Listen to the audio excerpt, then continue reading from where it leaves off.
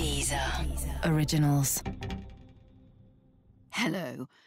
Can I start by saying it is an honour to talk to you today in Florence, a city which was once the financial capital of the world, but whose influence has since faded, much like London.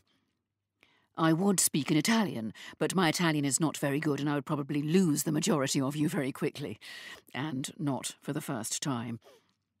I hope to be able to visit Michelangelo's David later. Utterly exposed, inflexible, and with an oversized head, I hear it is to be renamed Michelangelo's David Davis.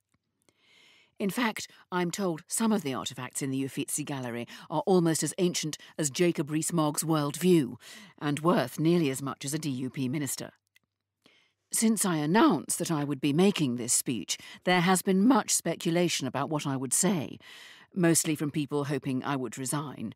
Sorry, Boris. The purpose of my speech is twofold.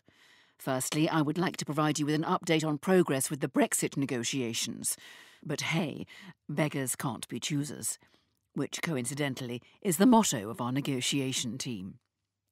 Secondly, I want to underline the government's wish for a deep and special partnership with the European Union post-Brexit. We just don't want to give you any money for it.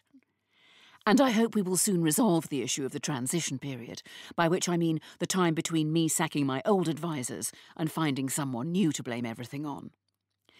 Thank you for listening. I'm off to test my new Henry VIII powers by calling into the Vatican on the way home and telling the Pope where to shove it.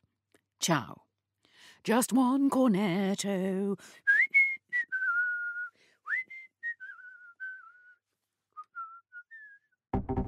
Deezer Originals.